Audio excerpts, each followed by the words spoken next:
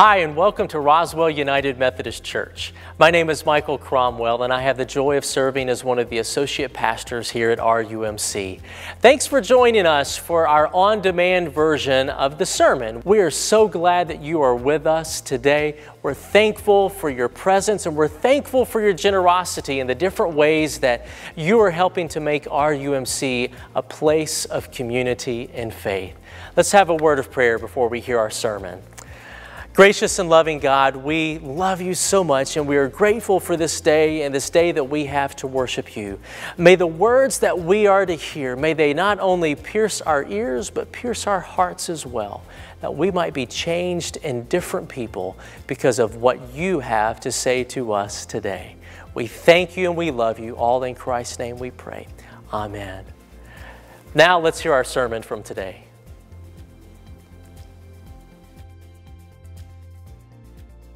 This morning I'll be reading from the Gospel of John chapter 1, and I'll be reading verses 35 through 38. And this is what it says.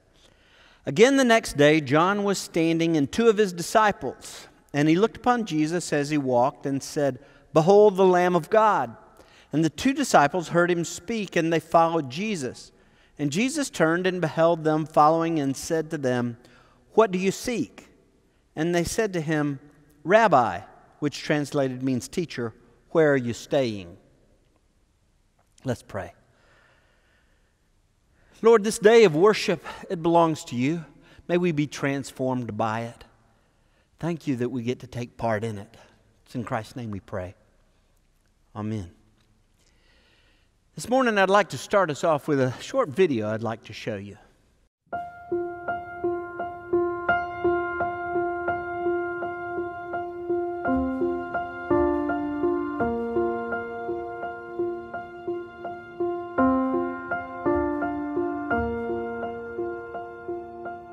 You're about to meet Michael.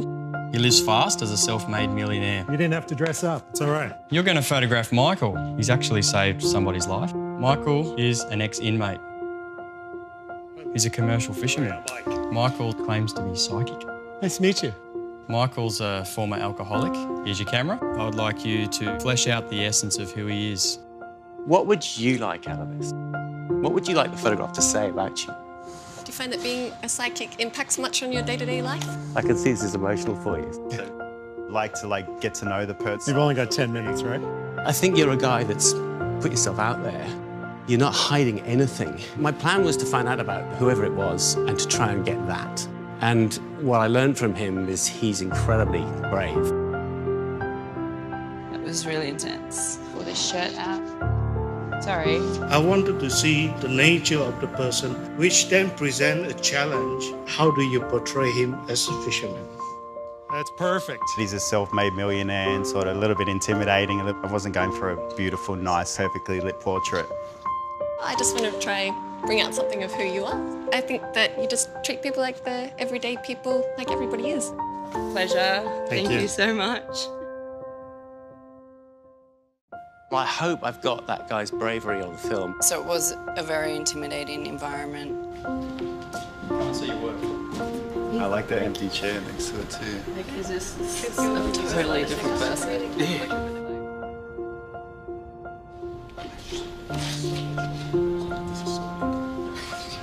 Almost looks like 6 different people. So not everything I told you today was true.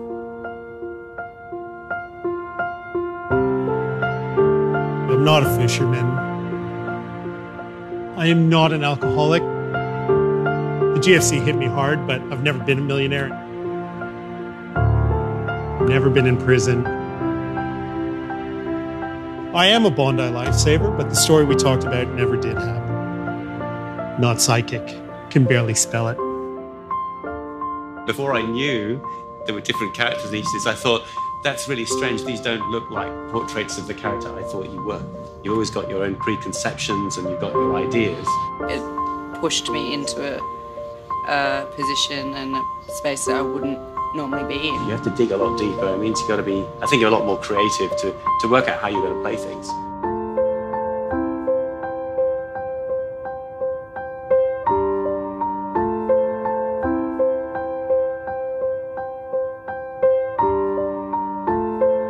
Did you get the tag at the end?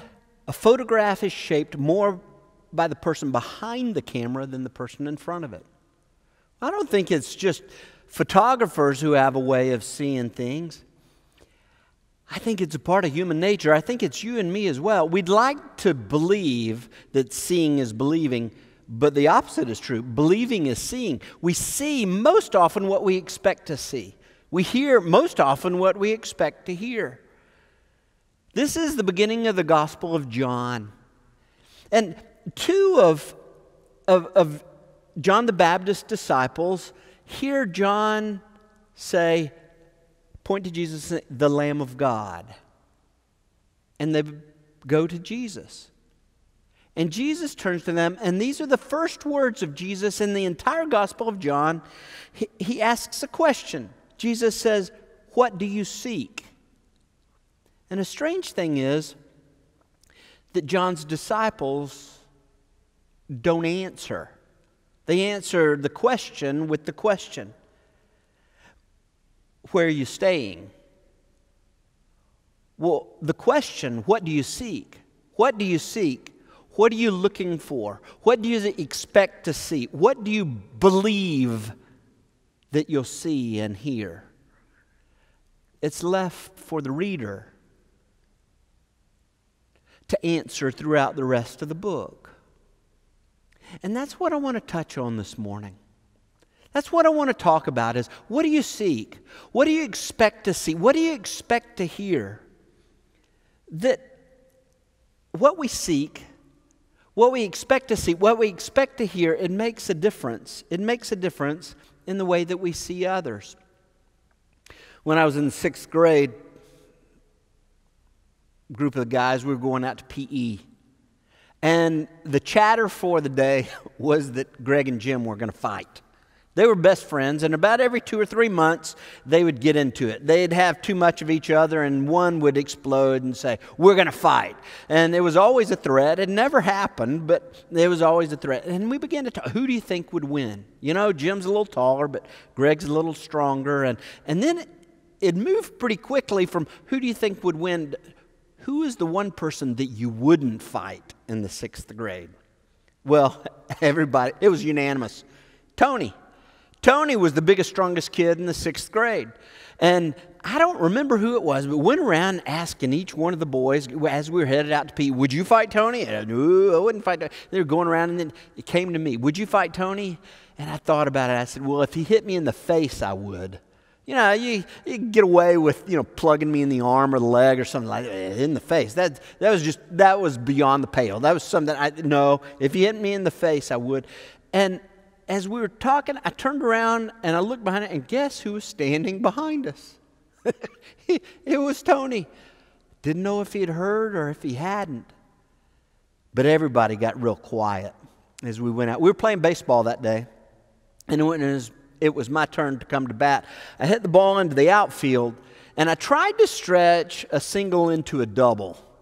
And as I came around first base and was running toward second, I could see I was going to be tagged out by the second baseman.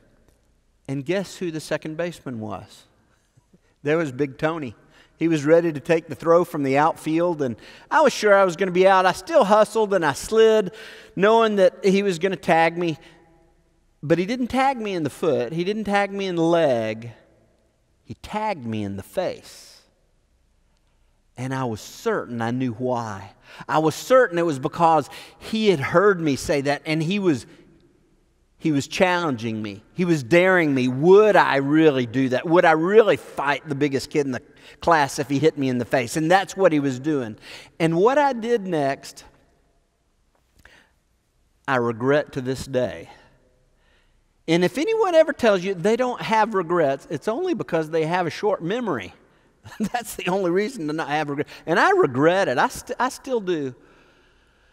Because when I lit into him, I could tell from his expression he was totally surprised. He hadn't heard anything that we had said. And that his feelings were more hurt that one of his friends would take offense. And that's the way it is. If we divide this world up between enemies and allies, we'll always find an enemy. We'll always find, if we're seeking out enemies, we'll always find one. And here in the Gospel of John, Judas is ready for the final battle. He's ready to scoop back the furniture and just fight it all out. He has on his side the Roman soldiers and the temple guard. John chapter 18, they're meeting Jesus in the garden, and he's going to start the fight. He's going to start the fight. And John 18, verse 4 says, Jesus therefore, knowing all things that were coming upon him, went and said to them, whom do you seek? There it is. There it is. And they answered, Jesus the Nazarene. And he said to them, I am he. And Judas also, who was betraying him, was standing with them. If we divide this world into enemies and allies, chances are pretty good we won't be standing on the side of Jesus. Chances are pretty good we'll find an enemy, but it won't be who we think it is. Jesus has more for you and me than that. Jesus has more for you and me than that. Who's behind your camera? What do you seek? What are you looking for? What are you expecting to hear? What do you seek? It makes a difference in the way that we see others. But not only that, it makes a difference in the way that we see ourselves. Man went to the doctor. He didn't feel like working. He said, Doc, I don't feel like working. I'm just bored. He said, I feel tired. And the doctor said, okay, well, he examined him. He gave him some tests. And after the exams, doctor was given a kind of, yeah. And at the end of it, finally the man said, okay, Doc, lay it to me straight. Don't try and sugarcoat it. Don't give it some complicated scientific name. Just go ahead and tell me. What is it? Doctor said, okay, you're lazy. Well, that's not exactly what the man expected to hear. So he thought for a little bit and he said, well, Doc, I appreciate it. Thank you for telling me the truth. You didn't sugarcoat it. You didn't give it a complicated scientific name, but if you could give it a complicated scientific name, please tell me, because I need to go home and tell my wife. Well, we all want to make a name for ourselves, a name that's the highest name, that's the best name, a name that'll hold us in high esteem, a name that will make us well thought of by others. We'd love to have a name.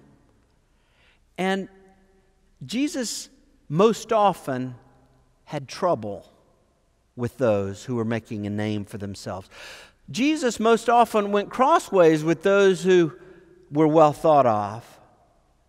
Those who were making a name for themselves. And in John chapter 5, this is what he says. To those people, he says, how can you believe when you receive glory from one another and do not seek, there it is, and do not seek the glory that is from one and only God? When we seek being well thought of, when we seek the high esteem, when we seek on making a name for ourselves, we've missed. We've missed who the Bible says we are.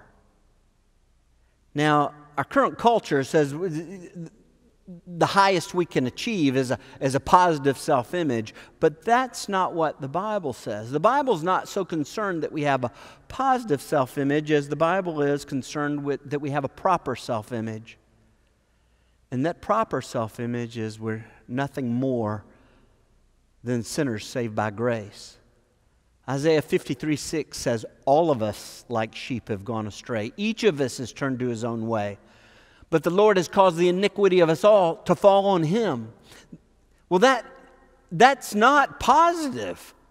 that all of us like sheep have gone. Certainly there's some of us that are higher or lower than others, but that's not what it says. It says all of us like sheep have gone astray. Romans 3:23 says all have sinned and fall short of the glory of God. We're nothing more than sinners. But the Bible doesn't stop there. The Bible says we're nothing more than sinners, but we're nothing less than children of God. John chapter 1, verse 12. It says, "But as many as received him, to them he gave power to become the children of God." Power of the risen Christ for all who receive him. Power to live a transformed life. That, yes, you and I are nothing more than sinners saved by grace. We stand on the same side of the judge's bench. We stand on the level ground beneath the cross. We stand on the side of the convicted. We don't have an opportunity to go around to the other side and sit on the side of the judge. We're on the side of the convicted. And what Jesus did on the cross for you and for me, he took that sentence, he took that conviction, and he wiped it away. And when he rose from the grave on the third day to live his life through you and through me, he gave us power. Power not of the defeated, but a power. The power of Jesus who conquered the cross. Conquered sin in the grave for you and for me, and rose again. And we become children of God. Nothing more than a sinner saved by grace, and nothing less than a child of God. Jesus said, "You'll know the truth, and the truth will set you free." That freedom that Jesus gives you and me is freedom. Freedom from having to make a name for ourselves, living up to what others expect, of being well thought of. What do you seek? It makes a difference in the way we see ourselves. But not only that, it makes a difference in the way that we see God. John chapter 6 starts off with Jesus having fed 5,000 with a few loaves and fish. After he feeds the 5,000, he goes on the hillside to pray, and his disciples get in a boat to go to Capernaum. The multitudes disperse while the disciples are on the Sea of Capernaum. That night, Jesus sees from the mountaintop that the wind and the waves are starting to blow them around. They're becoming fearful, and he walks to them on the water. He calms their fears, stills the sea. And then it says in chapter 6, verse 24, it says, "When the multitude saw that Jesus was not there, nor his disciples, they themselves got into the small boats and came to Capernaum seeking Jesus." There it is again. The multitudes came seeking Jesus. And in verse 26, Jesus says why they're seeking him. He says, "Truly, truly, I say to you, you seek me, not because you saw signs, but because you ate the loaves and were filled." That the multitudes come seeking Jesus so that they might have their stomachs filled, so that he might meet their need, their immediate need. And Jesus doesn't get on to them for that. We're in a hard and difficult time right now, and I think more people are seeking Jesus maybe than ever before. They're seeking that he meet the immediate need. It might be loneliness. It might be healing. It might be financial crisis. It might be a need of fear or worry. It might be anxiety from the brokenness that we're experiencing in our country. That people are seeking Jesus for an immediate need, but Jesus has more for you and me than just a so that relationship, so that He might meet the need. In John chapter 6, verse 35, Jesus goes on to say, I am the bread of life. Yes, we can go chasing a need here, chasing a need there, but when the need is over, chances are pretty good that we'll find someone else who'll meet our needs. That Jesus came to give you and me a life that has the quality of eternity, that has the quality of abundance, a life that we can't get anywhere else other than seeking Him. Had lunch with a friend a little while back. It kind of tickled me what my friend said. We were catching up, and he said, you know, life's incredible. He said, I start in the morning and I have my devotion. He said, and before I ever get to work, God shows up. That little phrase right there, God shows up. And he said, and I celebrate. He said, then when I get to work, it's not that anything bad's going on, but I'm amazed that all during the day at work, God shows up. He said, and I take note of those things so when I get home, I can tell my wife, and my wife tells me those places at her work where God shows up. And guess what? God shows up at our house when we're sharing with each other.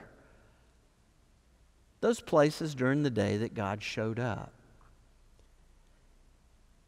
And that's the way a relationship with the living Christ is.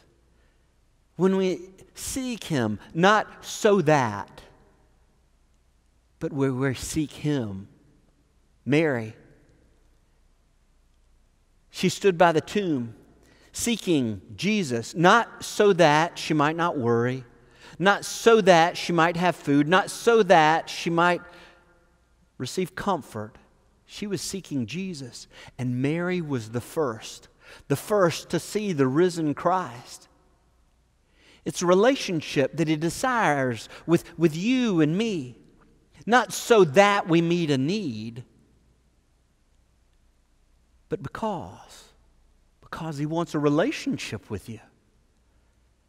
That you might know His heart, and His heart, His life, His Spirit might live in you and me. This morning, it may be that you've been seeking enemies and allies, and you begin seeing enemies in places that enemies just aren't there. This morning, it may be that you've been seeking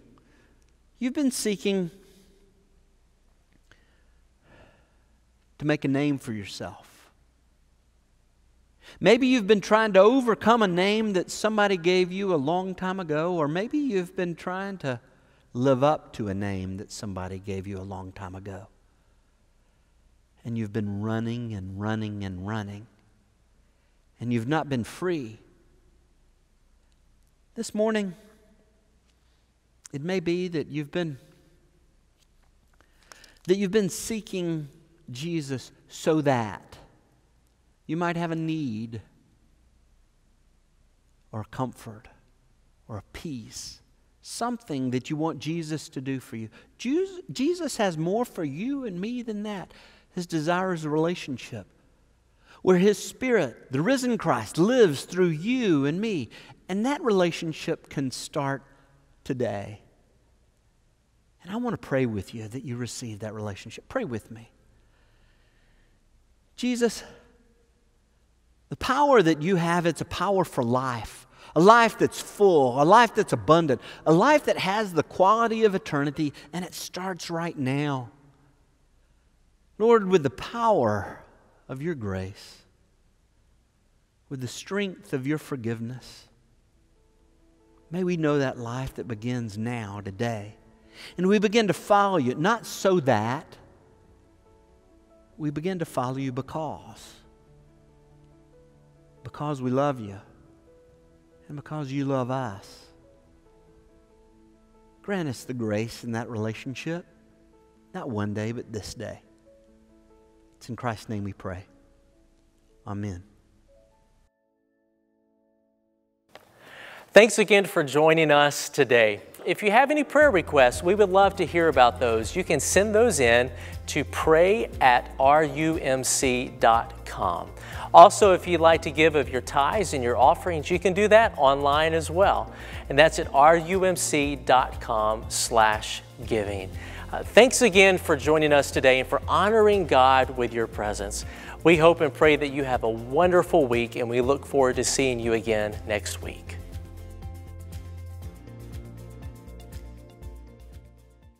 My name's Tom Davis. I'm senior pastor here at Roswell United Methodist Church.